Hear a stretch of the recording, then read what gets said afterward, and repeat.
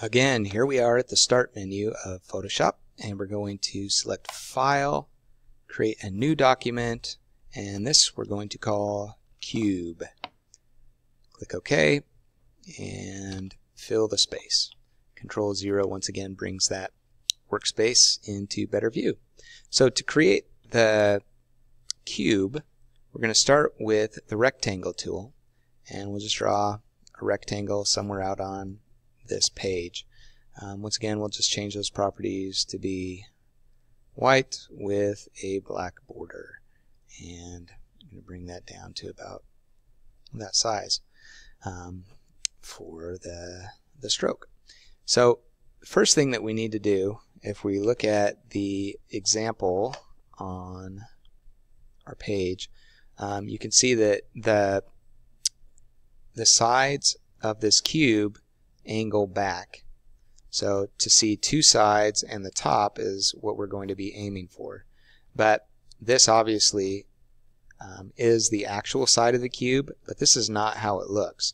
So it angles back. We need to skew it just a little bit.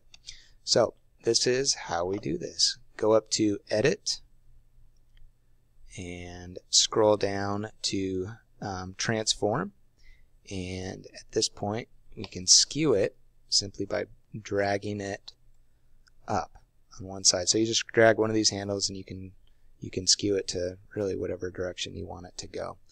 We just want it to slightly angle up a little bit. And I can see that right now this is probably going to take up a fair amount of room on this workspace.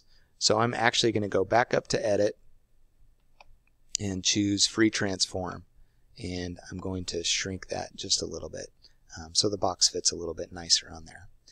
Once I'm happy with it, I will click the check mark, and there we are. We're good to go. So now we've got our first shape drawn, and the next thing that we need to do is to draw the opposite side. So what we're going to do is go to Layer and duplicate the layer. You can also press Ctrl J and it'll duplicate it, and so you can see that there's the first rectangle, there's the second rectangle. I'm going to rename those just so I'm clear about what is what. This is going to be the right side, and then this one is going to be the left side. And I'm going to keep this layer selected because even though you can't see it, it is there. It's just stacked right on top of that other layer. And I'm going to transform it. I'm just going to flip it across that axis, and I'm going to flip it horizontal. So now you can see that there are two definite, distinct layers there. I'll use my Move tool, and I'll bring it until it lines up with that first shape. So now I've got two shapes, which are the two sides going back on the cube. Next thing we need to do is to create the top. This gets a little bit tricky, but once you get the hang of it, you'll find that it's actually pretty easy. So start to draw and then press Shift, and you can draw another square. And so now this rectangle layer, rectangle 1, I want to change the name of that while I'm thinking about it to the top. And I want to distort this so that the corners line up with the corners of the box. So I'm going to go up to Edit, scroll down to Transform, and I'm going to choose Distort. I'll move it around a little bit, and then I'm going to bring the corners, 3 of the corners are going to line up with my original box here, and then this 4th corner, I'm going to have to sort of eyeball it to get it in the right perspective. You can see if I move it around, it looks like I could really distort it pretty easily. And so I think if it's lined up directly as it is, you can see with the guides right there showing up, the pink means that it's lined up perfectly with that front one. And then we're good to go. So I'll set that by choosing that check mark at the top.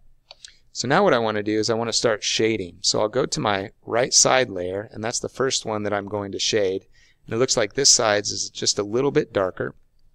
So I will choose a new layer to put right above it, because once again we're going to shade like we did the other ones. And even before I start to shade on this, I'm going to make it a clipping mask. So I'll right click, create clipping mask, and then I'll choose my paintbrush, and I'm going to make it a little bit larger, and I'm going to bring the opacity down into maybe single digits at this point, and I'll start to color. Now you can see that even though I'm coloring outside of the box while dragging it, it actually stays within it because of that clipping mask. So I'm just going to use this for reference again and see that it's a little bit darker up here, and so I'll just keep adding value to it until I get it to the gray and the blacks that I want it to be. And I might even make it just a little bit larger, bring down the opacity just a little bit more, just so that I can get a really nice fade on that box. And I'll do this with each of the layers. So the left side, I'll click on the left side, create a new layer. I'll right click on that layer and create a clipping mask. And again, I'll start to shade a little bit on this one. You can see that there's just a slight gray happening in that area. And then I'll do the same thing with the top as well. And that's how you create the box.